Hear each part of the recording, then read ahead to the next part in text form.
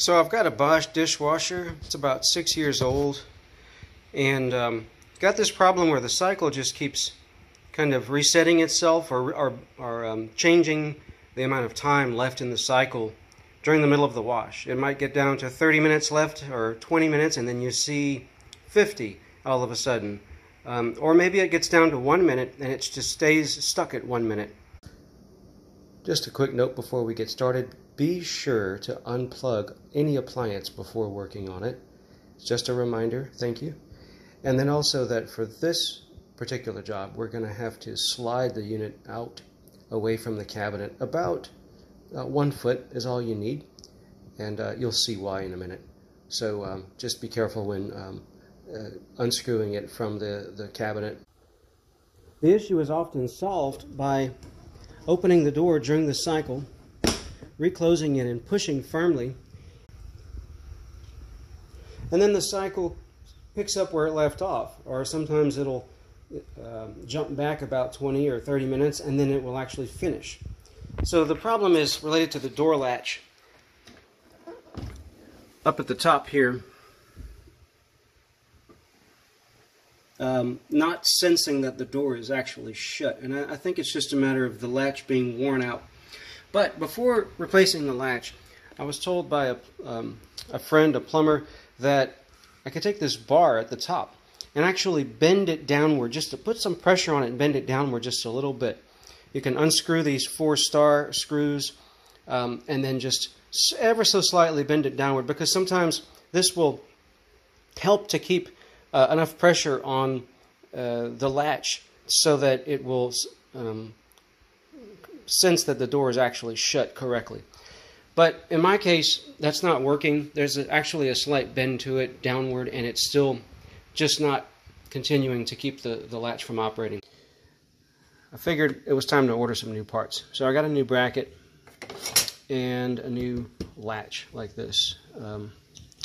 While I was at it ordering parts, I also took the opportunity to get a new door gasket, which I'm going to change later. Alright, so with the switch, with the latch, I'm going to take this one out, and here's the new one. You can see there's a bit of rust on the old one, where obviously the new one is clean. And also, when I maneuver the latch into the open position and then set it closed again, I noticed the new latch is a bit tighter, so maybe it's just going to hold better. Can't do it with one hand while I'm with the camera. There, so I've opened it, and it took 2 hands to do that. So it's definitely a tighter latch.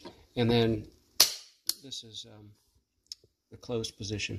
So be careful when putting this on, because if it's in the closed position and then you try to close the door, it's not going to give. And in fact, you can break the screw that holds this latch onto the housing.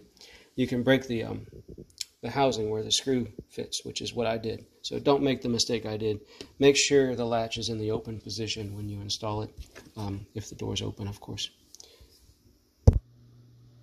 Alright, I've got the new latch in place. I've got the bracket tightened down with those star bits screws, and we should be ready for a test run, but I'm going to go ahead and put the seal in place. It's actually this one right here, because this one's just worn out, and that moisture can't be helping with any of these issues. In fact, I've seen a little bit of leakage while the unit was running, so I'm going to go ahead and replace that. Alright, I've got the new gasket installed. That was really easy to do. It's called the door seal, and you can find a video for that pretty easily.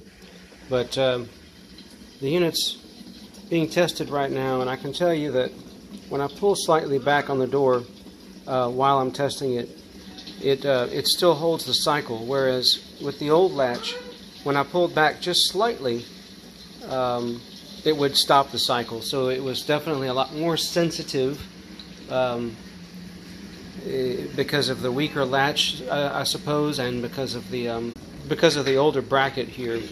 So with those new parts, so far so good, and with the new door seal, hopefully that's holding a tighter seal as well and a tighter connection to everything. So we'll see how it goes, and I'll update this post if anything changes. Thank you for watching.